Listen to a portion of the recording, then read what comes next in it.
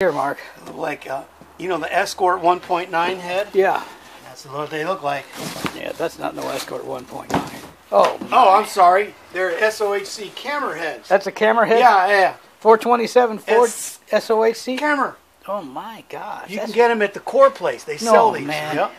Those are D-ports. Yeah. How about that?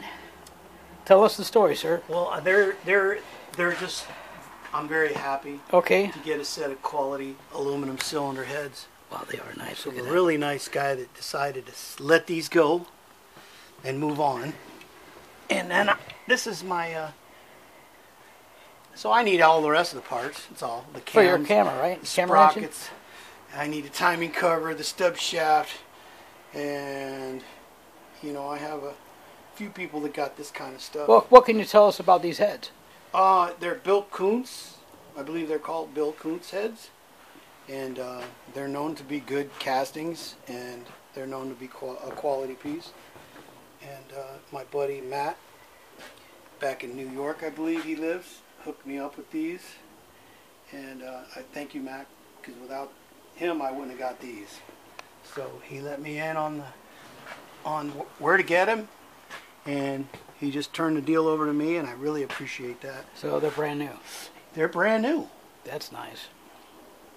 So these will go on my living room, in my bedroom for now, right? If my wife lets me. But you can hide them under the bed. I can hide them under the bed. There you go. I'll tell her, oh, they gave them to me. Yeah. Remember that? Yeah, she'll find out. How much did you pay for them? Oh, they just gave them to me. Yeah. They were free. All right, that's it. Isn't that cool? That's way cool, Mark. I mean, it's beautiful. You never see camera heads anywhere. No. I had a cast iron camera engine. Used to sit right on the corner. This counter wasn't here right 30 years ago, or about 25 years ago. There was a camera engine sitting here for about 3 years on display. No one ever broke in and stole it, none of that. But this place was really secure. Anyways, I sold it not knowing. I sold it because it had cast iron heads on it. Then the engine was so god-awfully heavy. We brought it in here with the forklift through the front door, and I had it on rolling wheels. I rolled it right in the corner and left it there for about 3 or 4 years. And I needed money one summer, and I sold it. And I didn't realize I wouldn't be able to replace it.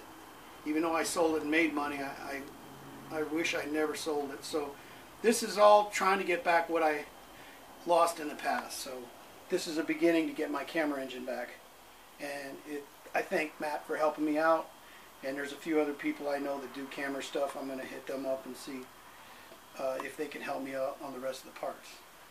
That's it. Thank you. Thank you.